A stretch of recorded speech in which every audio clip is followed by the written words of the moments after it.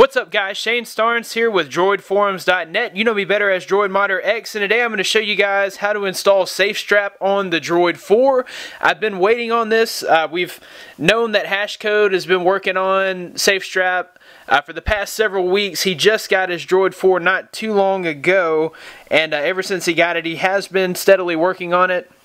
We should also have Bootstrap recovery thanks to nitroglycerin within the next several weeks. For those of you that are not familiar with SafeStrap, SafeStrap essentially is for telephones that have a locked bootloader. It allows you to run one what they call unsafe system, so that'd be your main system. Most of you guys will probably prefer to keep that stock rooted. And then the second system, this is called your safe system. This is for all your custom ROMs, CyanogenMod, AOKP when we get some ports of that, MIUI, whatever you want to run on that second system, that'll always be safe. No matter what you do to that second system, it will not affect your primary unsafe system. So what we'll do is we'll go ahead and flash the SafeStrap ClockWorkMod recovery. Head to the link in the description. That'll bring you to a download link for this. And once again, this is developed by HashCode, so we're really grateful for that. And you're looking for this D4 SafeStrap icon. It's really simple. All you have to do is hit install recovery.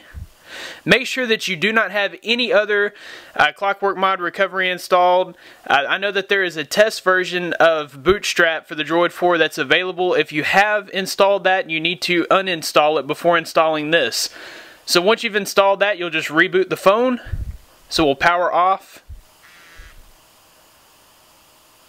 and then power back on.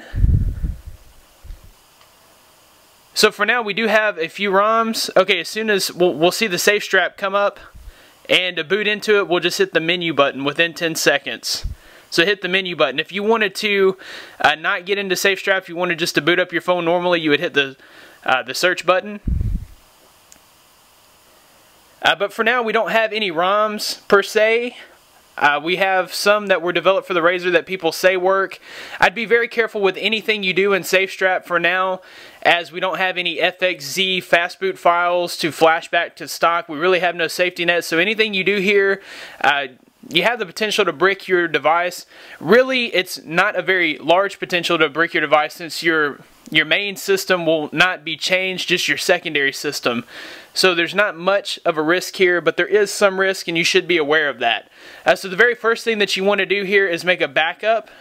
So just go to backup and restore. This is going to back up your primary system in case something goes afoul. You'll always be able to restore that. So we'll go ahead and make our backup. And we'll do that to the internal SD card. And it says include webtop in the backup, might as well. Now this backup's going to take several minutes.